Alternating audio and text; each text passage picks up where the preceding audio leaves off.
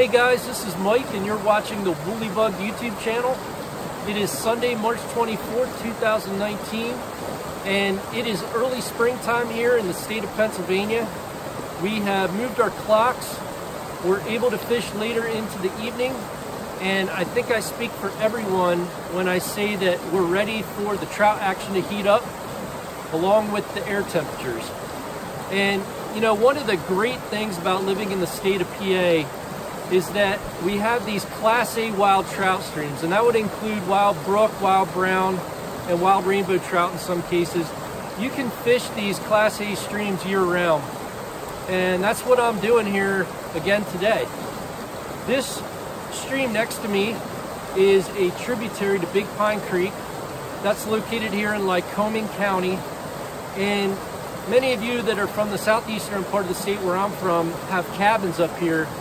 And if you didn't know about all these great tribs, you should really check it out, because almost every trib that dumps into Big Pine has wild brook trout in it, and in some cases wild browns. So it's definitely another thing to check out when you don't feel like fishing the big water, and it's just a beautiful area to explore. This particular stream took me about an hour and a half to hike into. I had to come in down a mountain off of a state forest road. It's Tyodotin State Forest, and it was tough hiking, but I'm hoping that we're going to be able to find some pristine water here that hasn't been touched by a fly line for a long time. So I'm going to show you guys what I'm using. We're going to head upstream. The air temps are pretty moderate today. They're in the high 50s. I waited to come out here till lunchtime, and I'm hoping that the fish will be a little more active, and we'll see what we can find. All right, guys, so let's go do it. Okay, guys, I have the Hatch 3 Plus out here on the 8-foot 4-weight G Loomis as usual. I'm using a 2 nymph setup today.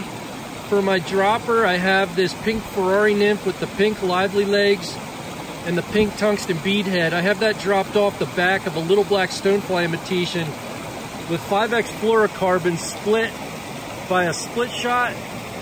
And that little black Stonefly imitation can be a hot pattern in March. I've seen them coming off today, and it may or may not work. We'll see. That's underneath a lightning strike indicator here, and we're going to start working these riffles and these pockets. The flow is up because of snow melt, and the temps are coming in around 45 degrees. We'll see if we can find some brook trout here in Lycoming County.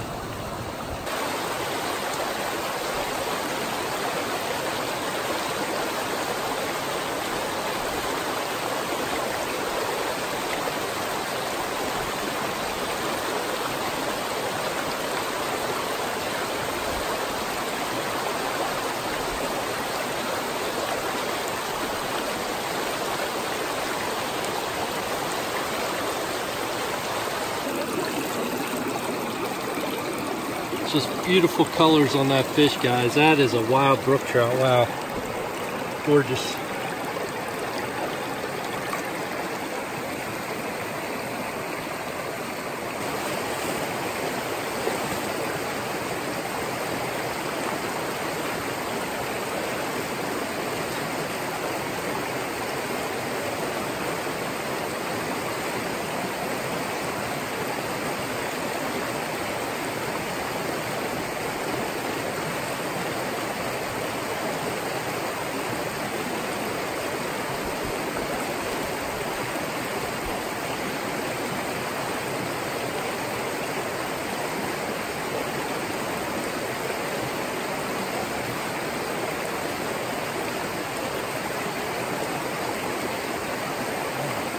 Guys, sorry about that. I probably looked ridiculous trying to net that fish, but I was so excited to get him in. He was fighting so well.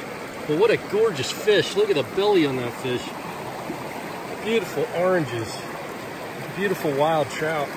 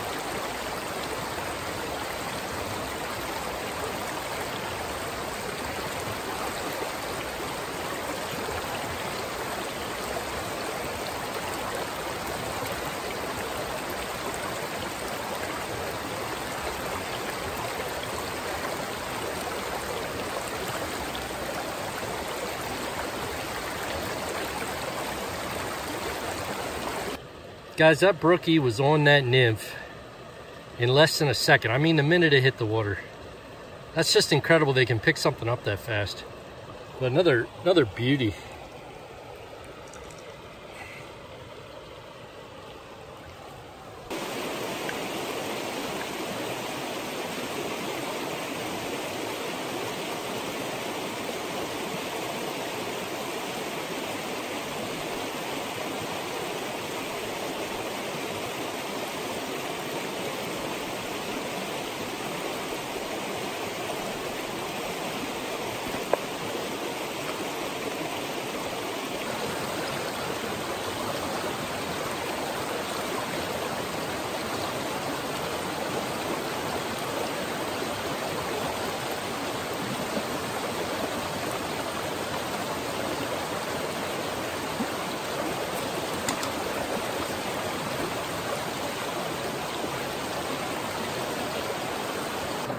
This guy caught me so off guard, I dropped my net.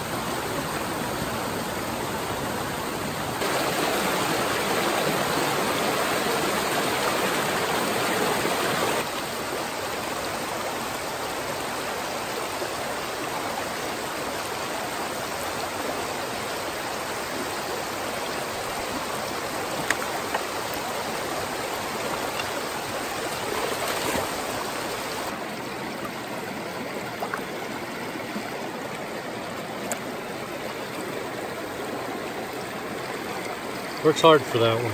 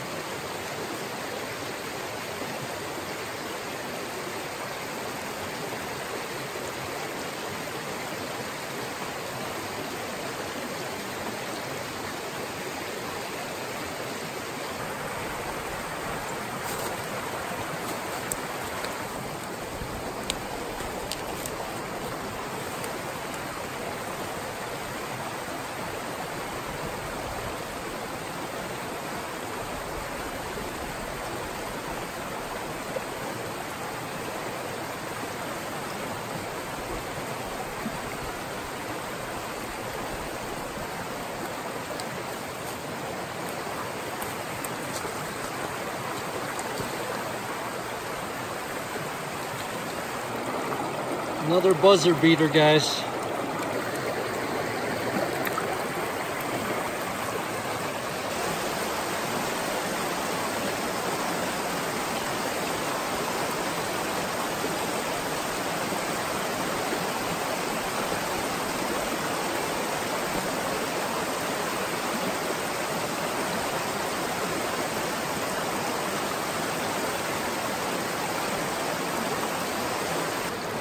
Okay guys, I'm calling it quits here in Lycoming County. It's a little after 7 o'clock and I have a very grueling hike up a really steep hill right here, which I will show in the outro. It is going to be a lot of fun. But I'll tell you what, this was a really interesting day. I hiked into this trib and I walked it all the way down to the mouth at Big Pine, which was much further than I thought. And that lower quarter of the stream, I could not find any fish. Typically in a really good brook trout stream, you can sneak up on a very deep pool, which there were several down there that were crystal clear, and I did not see a single fish. I fished all those pools and didn't have any takes, and for whatever reason, it seems like that lower half of the stream just doesn't have any fish, and there is another trib that dumps in off the mountain, so I don't know if the water quality is such that it can't support fish down there. But about a quarter of the way up, I started finding these wild brook trout, and they were real beauties. All of them were beautiful sizes. They all were definitely wild and haven't been caught for a while because they fought like crazy. some of the best fighting brookies I've caught in the past 12 months. So it was a lot of fun. You really had to pick your spots here on this stream today because the flows are up from Thursday's rain and also from snowmelt. And so there were limited spots that you could target when fishing nymph subsurface, but I found a few. I frustratingly missed a few, which I think you'll see on camera. It's just so frustrating when you work so hard to get down here and you have opportunities, and when you can't capitalize on them, it's just really, really frustrating. But I guess that's just part of the fishing game and why I keep coming back to places like this. So it was a lot of fun. Guys, I appreciate everybody that watches the channel. People who are emailing me or commenting, guys, I try my best to get back to everybody, but I just get so many emails and comments now. Sometimes it takes me a week or two to get back to everybody. So if you have a time-sensitive thing, I apologize. I'm doing the best I can. But thanks for your subscriptions. Click subscribe if you're not a subscriber. And again, I appreciate everybody that watches the channel. So I'm going to get out of here before the sun goes down. Hopefully I don't run into any bears up there in the mountain laurel. And I'll see you guys next weekend. Bye.